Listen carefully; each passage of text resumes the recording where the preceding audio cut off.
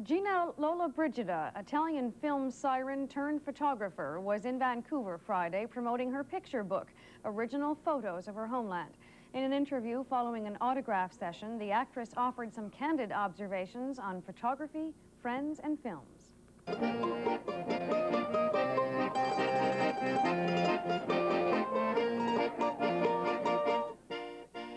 The crowds are a little more subdued than they were in her heyday, but Italian film star Gina Lollobrigida is still an object of desire.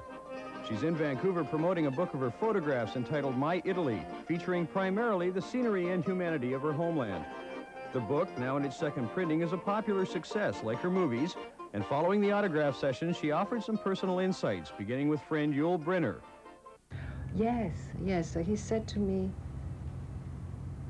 when you give the photographs, you must get the money, because they will appreciate your work much more.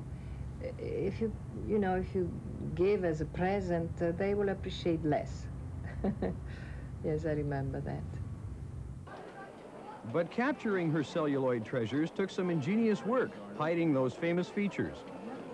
In Italy was really a problem. Because they recognize me even if I'm completely covered with a veil. They know my nose. It's enough for just that, and they know me. So finally, I was so desperate, and I found the way to change my face. I put something printed in your cheeks. So, the shape of my face was, completely different, and was okay. And on the subject of films today, she says there aren't enough bona fide stars. Before they were writing the stories for the actors. Today they want to do the stories without characters. And I think the people, they want stars. They want to identify themselves in a character, and there are not so many.